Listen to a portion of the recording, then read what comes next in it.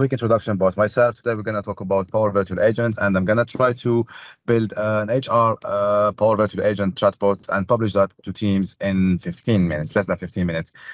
Basically, I've been working with Microsoft technologies for over 13 years now. I have 18 Microsoft certifications covering from C#, SQL Server, all the old good stuffs to the most modern one, Power Platform, SharePoint, and so on. I blog on a regular basis, or try to. You can hit me on Twitter or follow me on my blog. Now, because we don't have enough time, enough about myself, and let's jump to the demo. I'm gonna try to go quickly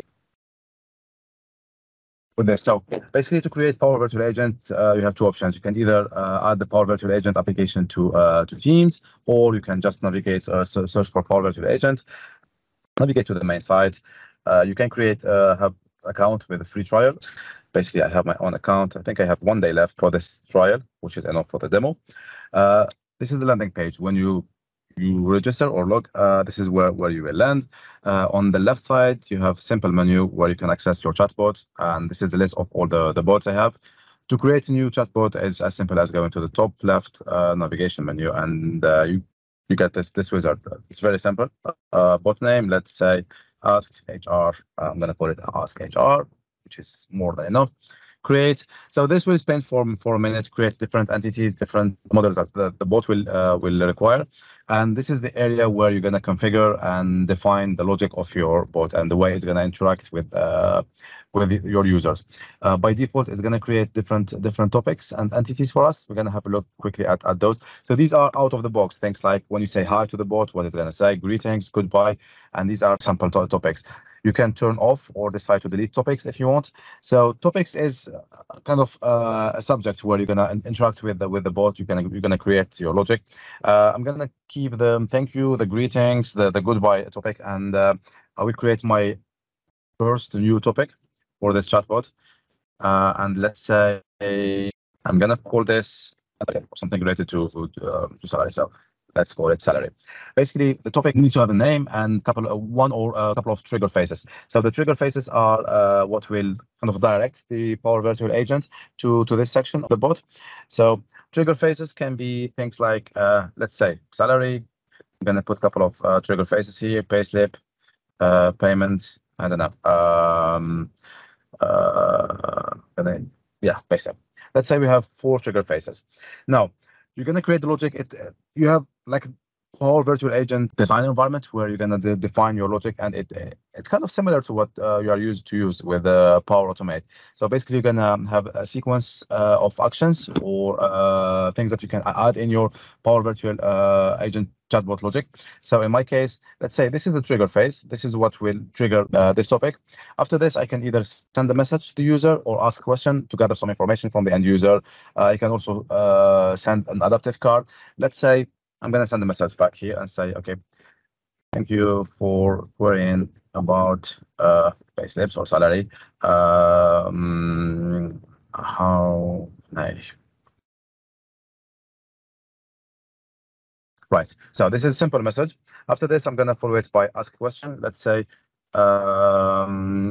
please choose one of following options. And here I'm going to give different options to the user. So let's say first, I want to either download my payslip. Okay. The second option would be discuss salary increase. Last thing, let's say contact HR. All right. So as you can see, the fact that I have provided this section with 3 options, it's going to open 3 branches for me, and each one can have different logic underneath. By default, the option selected by the user will be saved in a variable. PVA will call it var1, var2, but let's give it a better name here. So let's say payslip subsection, whatever. Yeah. Right. Okay.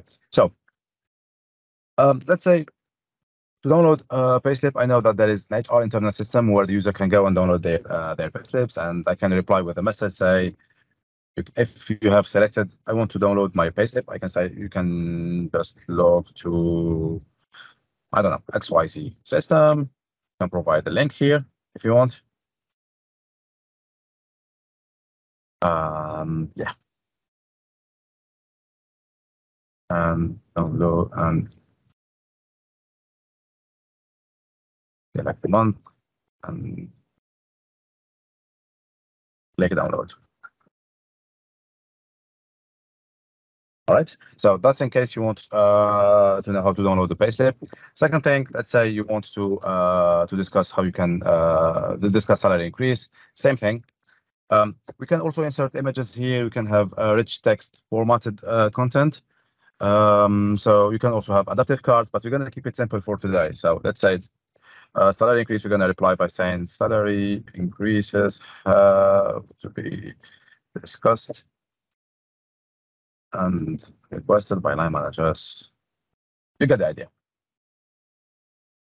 Managers, please, yeah, I don't know, have a word with your manager, whatever, word with your manager. Lastly, contact HR, and here we can ask for a couple of information. We can pull the information from the user and send those details to the Power Automate, let's say, which can either create a ticket on behalf of the user or send the email or anything like that. But we can say, okay, ask question, let's say, please provide I don't know. Let's say let's be more. Tell me more about the request. And this can be instead of being a multi option or multi choice, is going to be a text field. In which case we're going to take the user's entire response, and we're going to say this. We're going to call this variable request details. We can ask another question, or that's enough for now. So yeah, basically we created a simple topic which provides the user with 3 options based on what they have. The user has selected.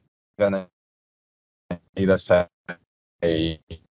one or ask for more information. We can do more with this section here.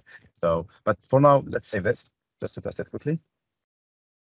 As you can see on the left side, you have this chat window where you can test your bot and debug it in real time. So if I say salary here on this window, I can see kind of real time debugging. I know which step my bot is in.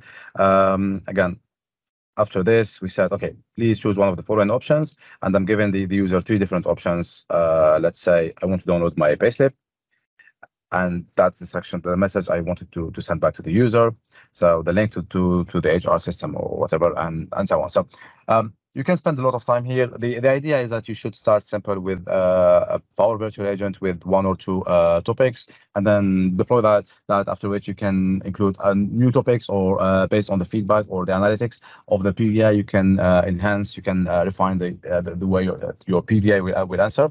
But yeah, this is just a simple example of how you can start designing your PVA. You can test it in real time. If you're not happy with this, you can go back and modify it at any time. I will save this topic. I can create another topic quickly.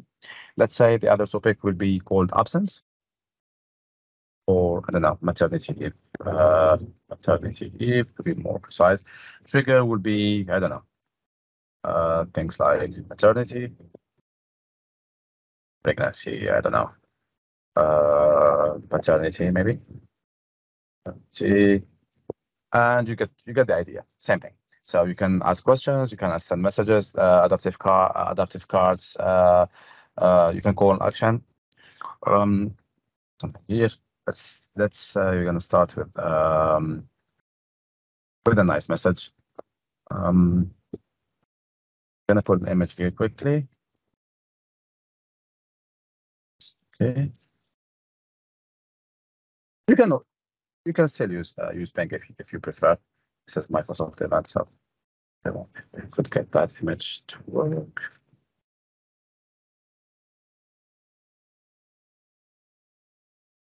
Right.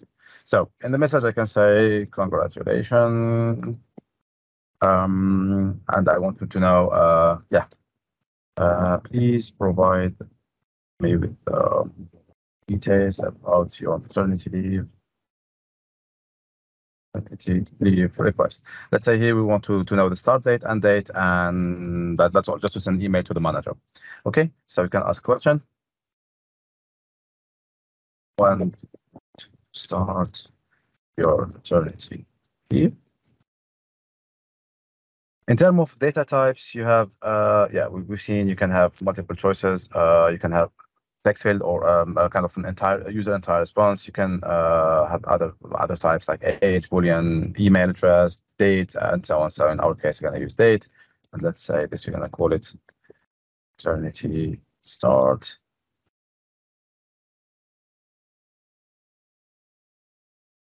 Next, when are you planning to return work? Type will be maternity end. From here, we can call an action if you want. We have two information. We have the logged in user. We have the start and then end date. We can from here call create flow or call one of the existing flows.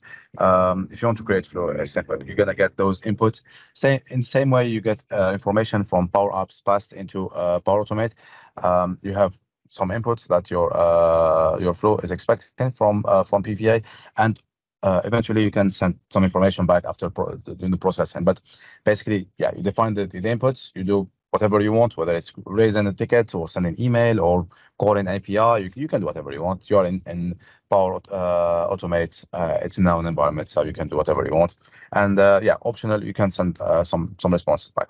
The good thing about PVA, which I really like, the fact that you divide your topics, you create different topics. PVA is smart enough to jump from this chat section here. I can say from, let's start with, say user comes here and say, I want to download my payslip. So this is kind of a choice in the payslip topic. So PVA should be smart enough to direct the user to that specific topic and jump the first question. So the choices and everything. So as you can see here, it directs me directly to the answer instead of going to and saying, okay, thank you for querying about salaries or payslip. Choose one of those options. So it kind of points the user in the right place automatically. If I wanted to say maternity leave just following this question, PVA should switch automatically to the second topic and goes to the section I have defined. So it doesn't have to be kind of sequential processing. PVA will detect what you want and try to match that, even if it's kind of subsection of a topic. Right. So that's fine. As you can imagine, you can play with this and define it as you want. Now, let's say we're happy with this PVA. It can answer questions about payslips or maternity leave. And now the most important part is to publish the PVA. The good thing is that when you build the PVA, you can publish it to different platforms. So it can be published to Teams, Facebook, Skype, if you're still using that, or your website. But for today, probably we're gonna just look at publishing to Teams. So the first thing is to publish the change. So this will, topic contains one error. Let me go back. Yeah, it looks like this one has an error. Sorry, I've chosen the wrong data type here. So let's say date. Right. I'm gonna go back to publish. So publish.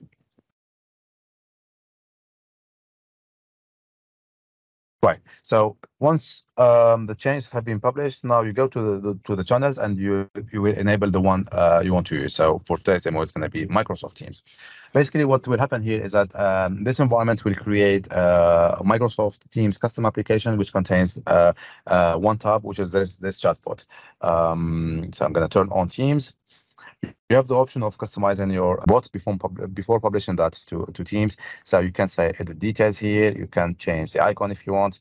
I think I have an icon for that. So let's use this robot here.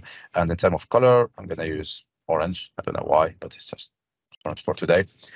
Short description, it can be HR chatbot, and you can provide long description here. That's fine. I'm going to leave it as it is. Once I save, it's going to kind of regenerate the manifest for the application, and that's pretty much it. Let me check if I've not missed anything here.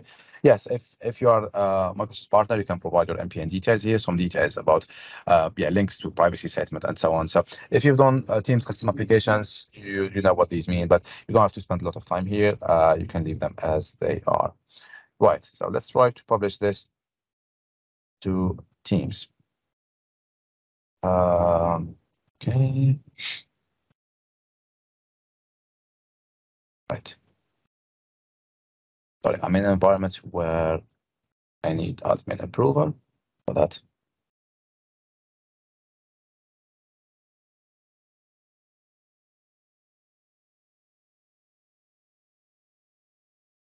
Page. So yeah, if you want to share the bot with your colleague just for kind of internal review or so on, you can use a demo website which is hosted in Azure. It's just an Azure website which hosts your bot here. This is a link you can share with your colleagues. But yeah, go back to Teams quickly. Open bot. It opens in Teams as a Teams application, and this is the exact. So if I say download payslip, sorry, sometimes yeah. So you got the idea. So you got the same experience as in the browser or in the demo website. Sorry. There we go. I think that's it for me. So, excellent. In terms of time, no, this is yeah, over to you. Sorry. Yeah, thank you, Samir. Really, really cool. You didn't actually do one PVA, you did two, and which is really, really cool, with pretty much in 15 minutes. So even though we cut your timing a bit, so that was really, really cool, and a great storytelling on what's available within the PVA. Really, really cool. You don't need to understand coding. You can just throw those business processes directly into PVA UX.